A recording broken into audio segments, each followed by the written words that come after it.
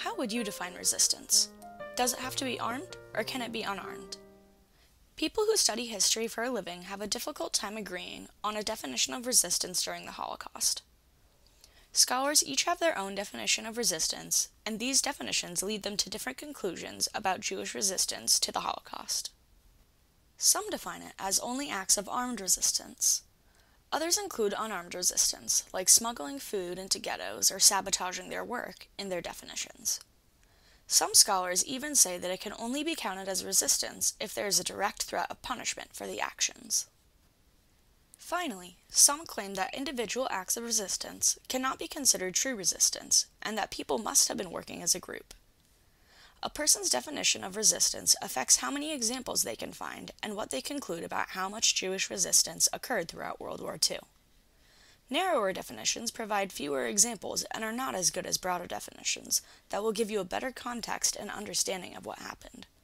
The type of defiance that is most often included in people's definitions is armed resistance. There were multiple obstacles to armed resistance that made it difficult for Jews to participate. The first obstacle was the lack of weapons. In ghettos, where Jews were forced into overcrowded parts of cities with little food and many diseases, and in concentration camps like Auschwitz, it was difficult for them to get weapons. Also, in camps and ghettos, the victims were not given enough food and were too weak to fight the Nazis. The last obstacle for armed resistance was backlash from the Nazis.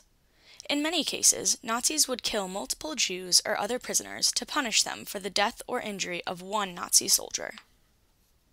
Sometimes, the Jews who were killed had little or nothing to do with the injury or death of the Nazi. This made it very difficult for Jews who wanted to resist by using weapons.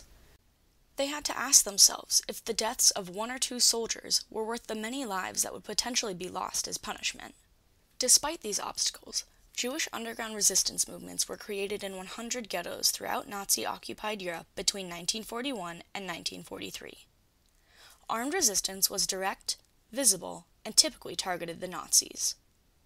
Two examples of armed resistance are the Warsaw Ghetto Uprising and the Sobibor Uprising.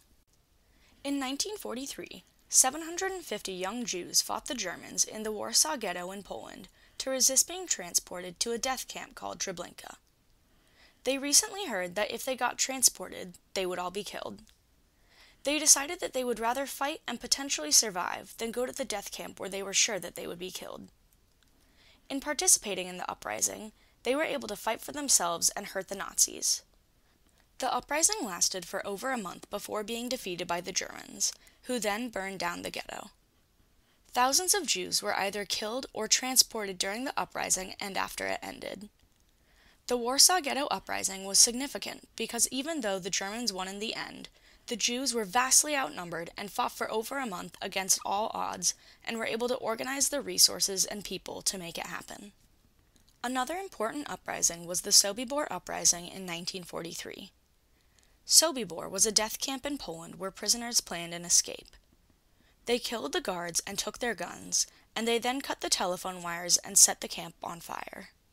About 300 people escaped the camp, but many were caught while running through the forest, and only 50 survived the war.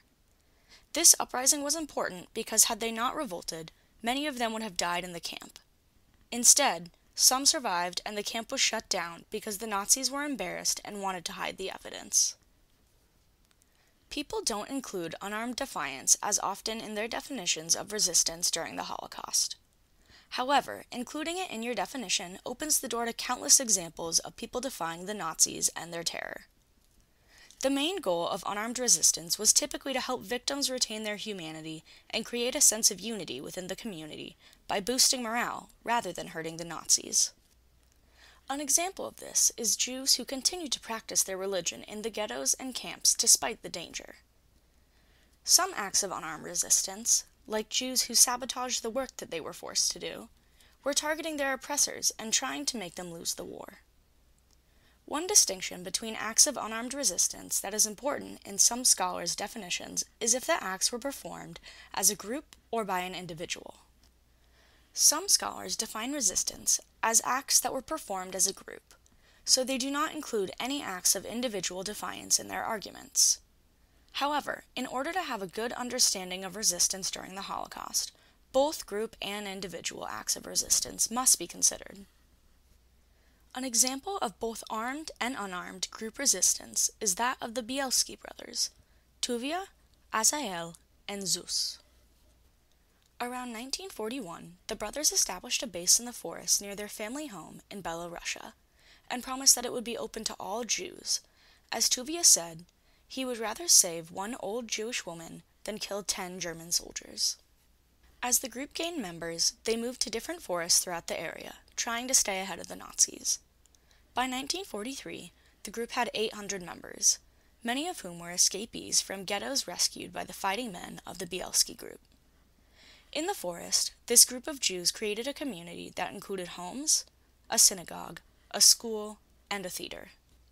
While many in this group were armed and participated in guerrilla warfare against the Nazis, many also simply lived in their makeshift village. In this way, much of what the Bielski brothers did was unarmed resistance, and they aimed to thwart Hitler by preserving Jewish life more so than by directly attacking the Nazis. Another example of group unarmed resistance to the Nazis happened in the Vilna ghetto in Lithuania. By establishing a public health system, the inhabitants of the Vilna ghetto aimed to thwart the Nazis' genocidal plan by preserving Jewish life to whatever extent they could. In the ghettos, there were many health and sanitation threats, including overcrowding, inadequate water supply, and lack of food, medicine, and heating. Vilna was a center of Jewish medicine before the war, and the ghetto encompassed the Jewish hospital, allowing Jewish doctors to implement a plan for public health. Some of the solutions included tea houses, where people could go to use hot water for cooking, cleaning, and washing, food distribution based on need, food rationing, and guidelines for food preparation, the production of vitamin supplements from waste products, and food smuggling campaigns organized by the Jewish Council. Through their efforts to promote sanitation and public health, the Vilna ghetto managed to preserve many Jewish lives that otherwise would have been lost to disease or starvation. After escaping from his forced labor one day, Frank Bleichman used his connections with his Polish friends to get food at a reasonable price. He then smuggled it into his small village and sold it to Jewish families. This was illegal, and he could have been killed. During the war, there were strict food rations, especially for Jewish people. Frank and his Polish friends risked a lot to smuggle more food to the Jews in the village. Smuggling food into villages, ghettos, and concentration camps was an important form of resistance during the war. Without the extra food that was smuggled into these areas, many people could not have survived wartime starvation.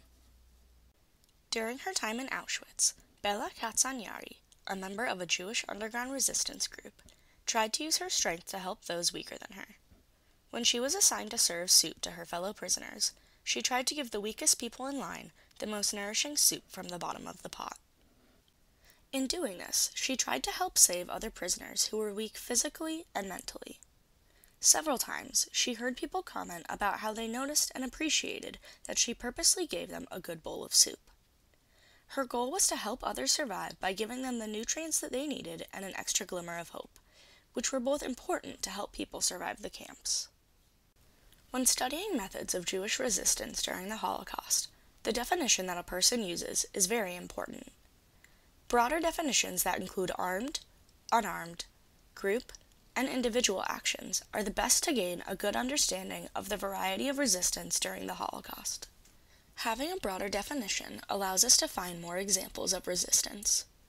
People during World War II resisted the Nazis and persecution in various ways depending on what their situations were and what was available to them. Many did not have access to weapons or did not think that such obvious ways of resistance were worth risking the lives of their family and friends. As demonstrated by the examples in this video, all forms of resistance were important during the Holocaust.